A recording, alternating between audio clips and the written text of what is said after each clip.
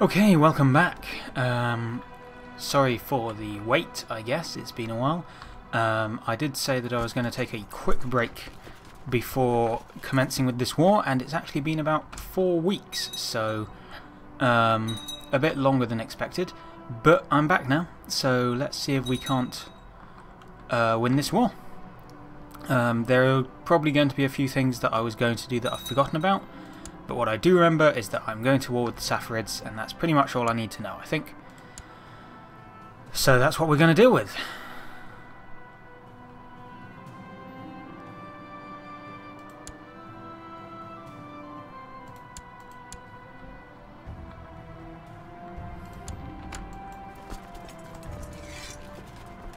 Right, let's go.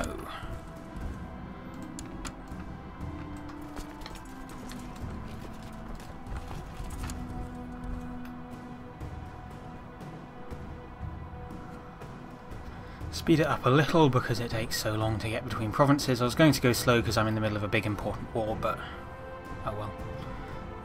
That's mountain, so I don't actually want to attack him there. So it's fine if he decides to leave. Right. He's gone there. Really? We should be going here. Just try and take the provinces. If we don't have to fight him, then we won't lose any men. And if we don't lose men, then we'll be alright when somebody inevitably counterattacks us. Which somebody inevitably will. Or somebody will join his war. So who's this guy? The Habari, they're not very powerful. Kingdom of Sind, yeah, they've got... yeah, whatever, really. Not too worried about that. Also, if I don't attack his army, he's less likely to release and re-raise it. The AI is better at doing that now, but they're still not great at it. As long as they've still got an army, it's only when they get really low that they bother to do it. So we'll just stick like this for now.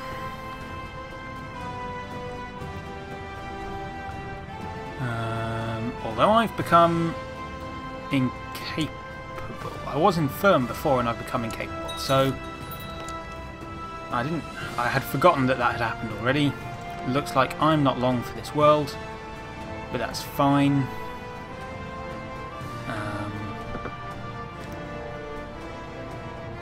Because I've already declared my war.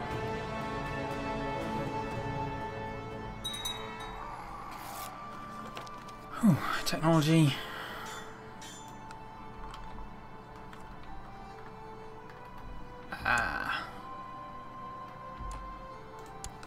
Looks like he's going to get an army together to try and oppose me. The Jews are getting rid of my culture, or something. I'm sure that's exactly what that message said.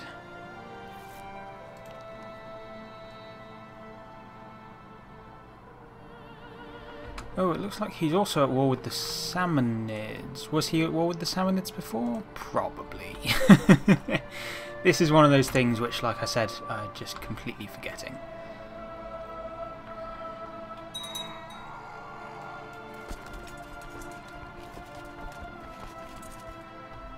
Right. Finish that siege. And we're going to attack him here. He's confident. Partially he's confident because my army is lacking a commander. So what have we got? Guy. We should be okay in this battle. We might lose a lot more people than I want to. Or we might not. That went fairly well, actually. And he's retreating. But that's okay. We'll come back.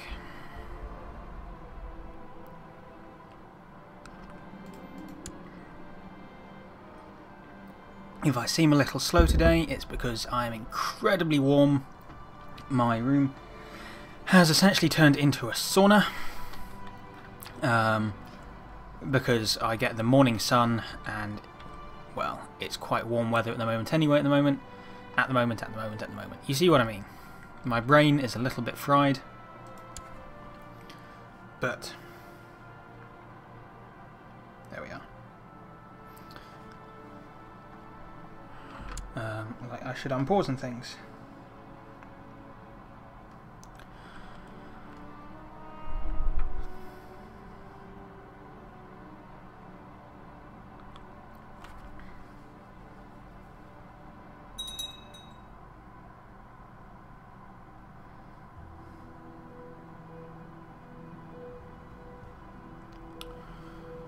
Sorry about this. Okay. Right, one down.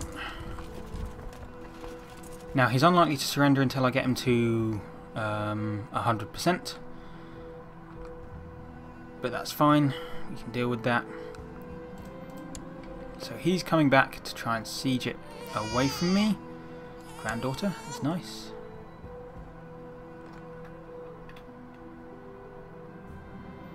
Let her rot.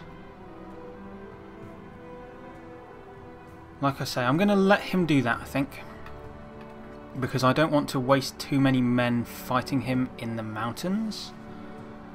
It was okay when it was in the desert, but even though I outnumber him 3 to 1, I guess. 4 to 1, maybe? No, sorry, I'm speaking nonsense. 3 to 1.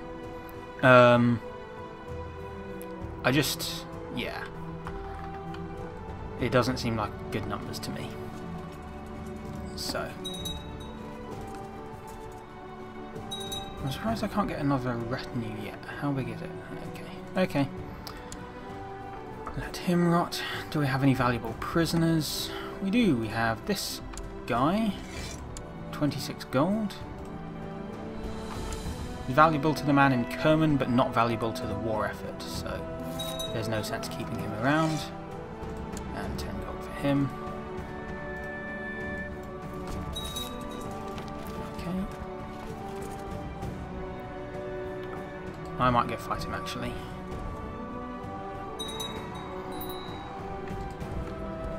My Mobad has died, so let's get a new Mobad. We've probably got religious problems. We've got a lot of religious problems, so stop leading the armies. Proselytize at random. Is he going to escape? He's going to escape, which means he might get to the desert, and I might be able to fight him in Yazd, which would be great, because then I should be able to just... Oh no! It looks like he's not going to escape anymore because this other army decided to try and pick a fight. Oh well.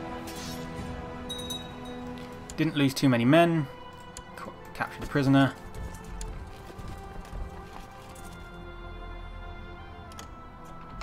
And he surrenders. Yes, I like that. Bam.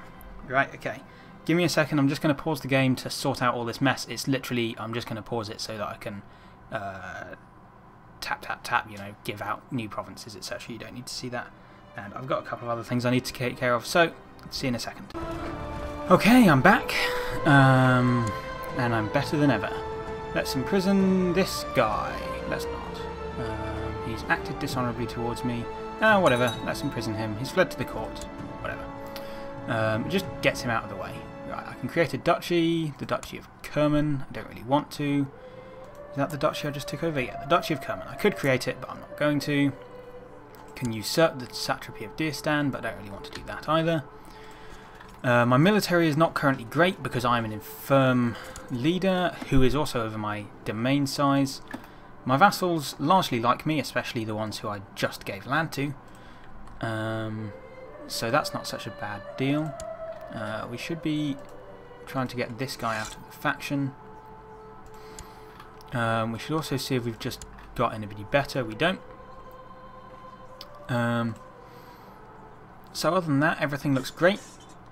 Now, I have just made a save game, so if things go wrong, then I have a fallback point where I can go and, well, you know, sure, it's not Iron Man mode, but I think this is the best plan. Looks like the Saffarids just surrendered to the Samanids as well, so they've just taken some land. And this is kind of nice because this means that now I'm not bordering... Oh wait, I wasn't bordering the Dullafids before anyway, but whatever. I'm now only bordering, excuse me, the Samanids, the Saffarids and the Turks. I should actually get around to buying the Turkish Facepack DLC. People say it's broken. Paradox say they fixed it. There's a back and forth about it, as always. But it'd be nice just to see these people looking a bit different from these people. The same way that we look a bit different and the Indians look a bit different and the Europeans look a bit different. I'm just going to take a quick look at what's going on. I'm going to bring you with me, because you might be interested in this. This might actually just be a very short episode today, just to finish off that war.